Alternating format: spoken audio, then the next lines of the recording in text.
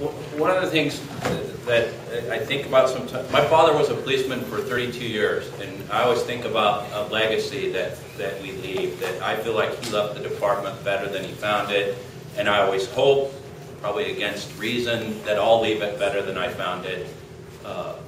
One of the most important things we can do, though, is to leave the place better than we found it, and I think everyone in the room knows that because of your ordeal and because of the hard work that you and your family have done, you have left this place far better than you found it. And that's a legacy that you can really be proud of.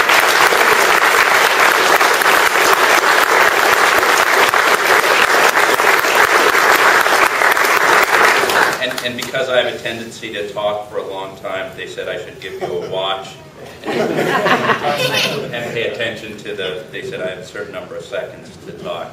I learned from Clark speaking forever. Clark never learns.